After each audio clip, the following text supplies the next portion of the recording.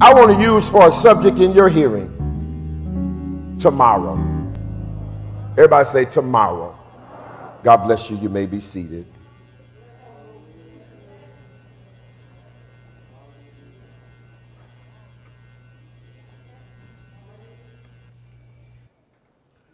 We are literally witnessing the destruction or the destructive results of sin and a fallen humanity.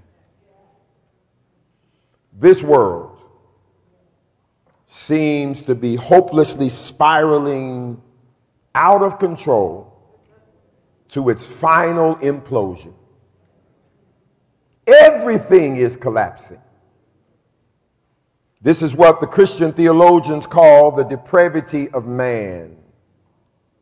Depravity is a term that says human nature is corrupt and evil, which is why we need to be born again to attain a new nature that is righteous and holy. Simply stated, people are evil and eviler by nature. What we see happening today is not just a reminder of the effects of sin, but proof of the effects of sin. David said in Psalm 51 verse 5, "Behold, I was shapen in iniquity, and in sin did my mother conceive me." Yes, the world has been corrupted since the fall of man in Genesis. Just this week, I read an article that said here in America, 12 major cities have set new records in the number of homicides in 2021. How many people saw that? 12. And each homicide and with each act of violence, the level of trauma that is impacting people cannot even be calculated. Trauma really ought to be considered a pandemic.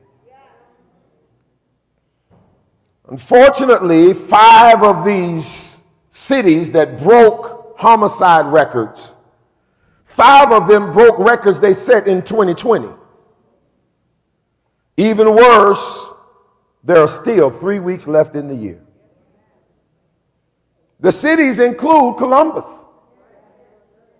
Toledo, in addition to the already dangerous cities of Cincinnati and Cleveland. Homicides are up everywhere. Albuquerque, Austin, Baton Rouge, Indianapolis, Louisville, Portland, Rochester, St. Paul, Tucson, not to mention Atlanta, Baltimore, Chicago, Detroit, Kansas City, Las Vegas, Memphis, Milwaukee, New Orleans, Oakland, Philadelphia, Pittsburgh, St. Louis, and Tulsa. Things were bad. They went from bad to worse. They've gone from worse to worser. From worser to worsest. And now we're at worsest ever. The violence of the news cycle is numbing. Have you ever watched the news and just had to turn it off?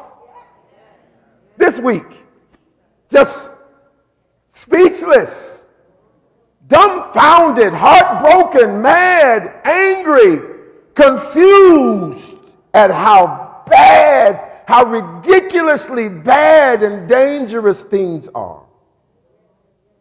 It ought to drive the whole world to Jesus. You would think that it ought to make Christians feel more aggressive, where our desire is to spread the gospel of Jesus Christ. As a matter of fact, I want you to write this down. The Christian church community must wake up and preach the gospel of Jesus Christ like never before. Right? We got to wake up. We are just too comfortable. While people are being shot all around us, while violence is happening in our streets, in our neighborhoods, and we are just chilling. But we have the best good news ever. Everybody's asking for answers and for solutions. Hello? Jesus is the answer. Paul wrote, "But what saith it? The word is nigh thee, even in thy mouth and in thy heart. That is the word of faith, which we preach. That if thou shalt confess with thy mouth the Lord Jesus, and shalt believe in thine heart that God hath raised him from the dead, thou shalt be saved. For with the heart man believeth unto righteousness, and with the mouth confession is made unto salvation. For the scripture saith, whosoever believeth on him shall not be ashamed." Do you believe in Jesus? Everybody ask that question out loud. Do you believe in Jesus? Have you accepted Jesus? Is he Lord of your life? Oh, that's a good conversation to have. And saints, we got to do it. We got to say, like Hebrews chapter 7, verse 25, "Wherefore he is able to save them to the uttermost that come unto God by him, seeing he ever liveth to make intercession for them." That murderer needs to hear the gospel, and maybe when they hear the gospel, they will put down their guns as the Holy Ghost leads them to. Hebrews chapter 10, verse 24 and 5 says, "And let us consider one another to provoke unto love and to good works, not forsaking the assembling of ourselves together as the manner of some is, but exhorting one another, and so much the more as we see the day approaching." In other words, as bad as things get, we ought to do more church and not less church. More prayer, not less. More revivals, not fewer. More outreach, not less outreach. As we see the day approaching, I need somebody to help me preach and just say, "I see the day approaching." In today's sermon, we're going to see just how quickly God can turn things around. Because I'm talking to somebody that came in overwhelmed by what you are seeing, overwhelmed by what you are hearing, overwhelmed by what you feel. And I want you to know that if you need God to turn things around, you're in the right place. Because we serve a God who is not intimidated by how bad things are. The Lord is not sitting up in glory saying, "Oh man, it's really bad. I don't think I can save anybody else." The Lord is not saying, I can't make a difference in anybody else's life. The Lord is not saying that. And in this text, we're going to be able to see just how quickly and how substantially God can turn things around whenever he chooses to do so. Let me do some work here, because in our text we see that the king here is a man by the name of King Ben-Hadad. And he launches what was called a siege against Samaria, and the siege caused the famine. The famine did not exist because there was no rain. This was not a famine that God ordered. This famine existed because when they surrounded the city when they surrounded the city, they said nothing's going in and nothing's coming out. So eventually they ran out of food. And when they ran out of food, things got really crazy. The king decided that Elisha was to blame. So the king said, I'm going to kill Elisha. But before he got to Elisha, the word of God got to him, and Elisha said, in the face of starvation, in the face of death, in the face of desperation, Elisha said, by this time tomorrow, barley and meal will be sold for cheap prices at the city gate. It didn't look like it was going to happen. Meanwhile, 4 leprous men sitting in the city gate decided they didn't have nothing to lose. They said, if we stay here, we're going to die. If we go to the city, we're going to die. If we go to the Syrians, we're going to die. So if either way you go, we're going to die. We might as well die trying. They said, we're going to try to live. I feel like I'm talking to somebody right now who is here and you've decided, I'm going to try to live. I should give up. I should give in. I've lost everything, but I decided I'm not going out like that. Somebody just help me preach and say, I ain't going out like that. I'm not just going to sit here and go out. I'm going to try. I'm going to do something. And they said to themselves, we're going to go to the Syrians. That idea, that was a God idea. That was a God idea because God knew nobody else would do that.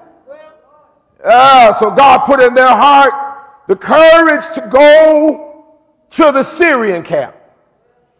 And when they got to the Syrian camp, I'm sure they had imagined that they were going to have to say, yes, we're very hungry. Would you please give us something? But the closer they got to the Syrian camp, they noticed, Brother Will, it was quiet up in there. It was early in the morning, so maybe they were sleeping and they got a little bit closer and they didn't see anybody. And they got a little bit closer and still no Syrians. But they saw all their food there. And they saw all the horses. They didn't even have enough horses in Samaria to send out and see what was going on. Come on, Sunday school students. All these horses, all of this food, and they started eating like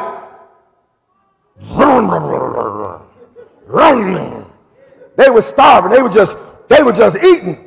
They were eating and drinking, and food was all running down the side of their face. They couldn't even talk. Oh, I'm starving. And then one of them said to the other, you know this ain't right.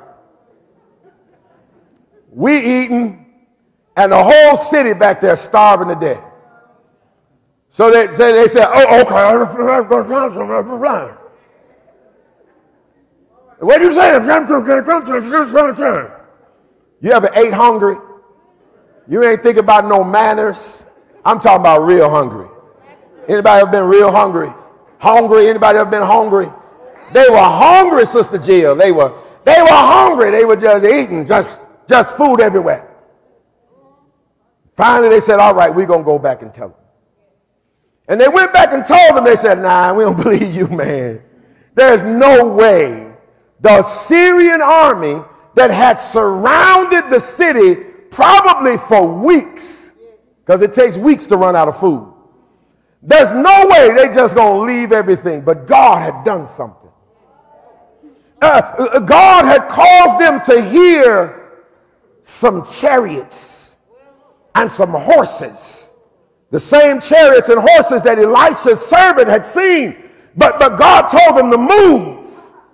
And when they moved, the Syrians heard the sound and they realized, oh, Somehow they hired somebody that's going to outnumber us. So they ran away. I want you to write this down. When God says things are going to get better, believe him. Somebody say believe him. See, the man of God was aware of the siege. He was aware of what was going on. He knew his life was in danger. He knew that the city had been reduced to starvation. He knew that they were paying $28 for a donkey's head and $3 for dove dung. That's hard times. And so when he said, by this time tomorrow, you're going to be buying wheat for $1.50 and bushels of barley for 75 cents, it sounded impossible. There is no way. I'm talking to somebody and I need you to hear me, because as I'm talking in your spirit, I want you to know that God can turn what you are going through around. I want you to know that God can reverse your fortune. God can flip it in your favor. God can switch it around. God can change the mind. God can undo the damage. God can cancel what the enemy has planned for you. If you believe it, put your hands together and shout hallelujah. God will flip it. I want you to write this down, because like Elisha, the saints get to make bold predictions of miraculously better days. Let me give you a hint. Before you go around just saying any old thing, I want you to know the best way to make a bold prediction is to say what he said do. Yeah, the best way to make a bold prediction is to do what he said do, and to not do what he said don't do. If you do that, you're going to be all right. I'm reminded of the words of Numbers chapter 23, verse number 19. God is not a man that he should lie, neither the son of man that he should repent. He hath said, and shall he not do it? Or hath he spoken, and shall he not make it good?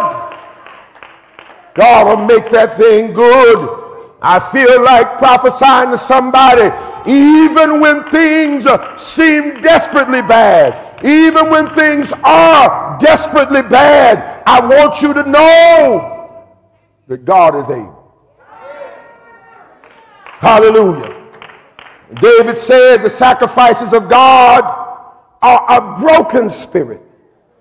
The broken and a contrite heart, O God, thou wilt not despise. When you go to God right, you can make a bold prediction. God's not going to turn me away. Jeremiah said, for I will restore health unto thee, and I will heal thee of thy wounds, saith the Lord, because they call thee an outcast, saying, this is Zion, whom no man seeketh after. I want you to know you can make a bold prediction. I'll let you know when I'm ready. I'm going to be a long while before I'm ready. He said, when you want to make a bold prediction of health, you can look at that scripture and say, God's going to heal me. The doctor may say, ain't nothing I can do. The doctor may say, well, it's too far gone. The doctor may say, well, there's no cure for that. And you can say, there may not be a cure with you, but according to my word, God said he will restore my health. I'm looking at some folk whose health is being restored right now. The surgery was a success because God is going to restore your health. Jesus said, the thief cometh not but to steal and to kill and to destroy. He said, but I am come that they might have life. You want to make a bold prediction? Just shout, I will live. I will have life. I will have abundant life. Come on, somebody, make some bold predictions about your future. Write this down. There must be a new tone from the church the rest of 2021. Everybody say a new message. Everybody say a new tone. A new tone altogether. We've got to change our tone. We must be bold enough to be positive. Bold enough to be encouraging. Don't walk in your job. It's just another day. I hope we don't get laid off today. No, change your tone. God will take care of me. God's going to work this thing out. How do you feel? I may not feel the best, but I know that God's still able to heal my body. Somebody ought to shout hallelujah. Be bold enough to be hopeful in a hopeless situation. Write this down. How a person feels about their future can be a determining factor of their future. I need you to feel good about your future. Everybody just say, I feel better. You may not feel better physically, but feel better about your future. I was concerned, but now I feel better. Why? Because I know God's going to work some things out. In business, this is called the expectancy theory, which means better efforts will result in better performance and better results. For us, it is the faith that God gives us that He will intervene. Doubt lacks that faith. When there is doubt, you think, well, God may not intervene.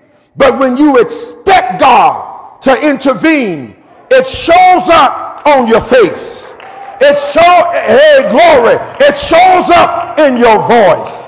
It shows up in your walk. Because we walk like we're walking to the death chamber. Dead man walking, dead woman walking.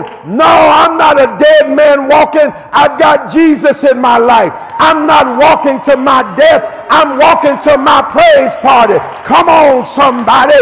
Pick it up and give God some praise.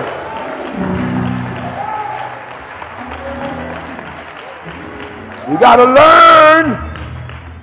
We got to learn. We got to learn.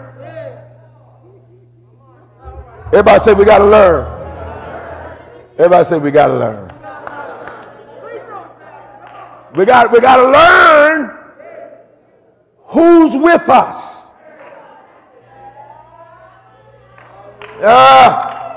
Faith in God is never pointless.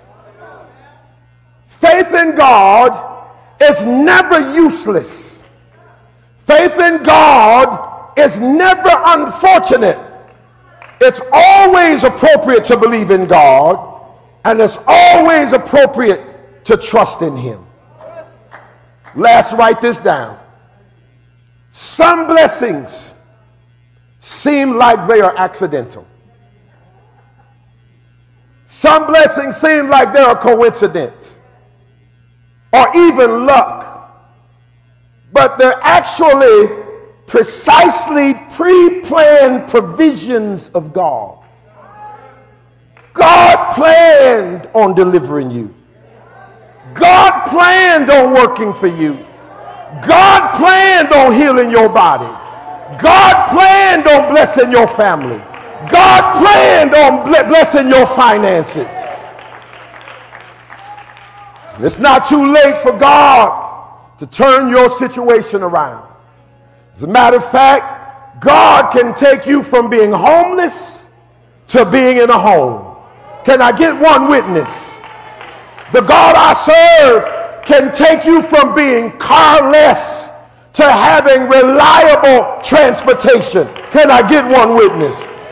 The God I serve can take you from being alone and surround you with saved friends. Can I get one witness? The God I serve can take you from being jobless to giving you the job of your dreams. The God I serve can take you from being scared and make you happy. He can change your sickly situation and cause you to feel good. God can take you from being broken and make you whole. God will change you from being needy to having a surplus. And he can do it by this time tomorrow. Now, before I close this sermon, I need to be clear. When I talk about tomorrow about this time, I'm not talking about a 24-hour miracle, although that may be what God's going to do for somebody. I'm not even talking about a specific date on the calendar. I'm speaking those things that are not as though they were. Tomorrow to me is a future. Tomorrow is a vision. Tomorrow is an outlook. Tomorrow is a prospect. Tomorrow is the life to come. Tomorrow is the next season of your life. Tomorrow is by and by. Tomorrow is indefinite. So to me, the words by this time tomorrow is about hope. It's about deliverance. It's about recovery. It's about closure. It's about a sudden transfer of wealth. It's about shifts. It's about transformations. It's about a metamorphosis. It's about a renewal from certain death. Somebody say, break it down. Tomorrow. By this time next week. By this time next month. By this time next year. God can turn your whole situation around. Somebody say, turn it around, Lord.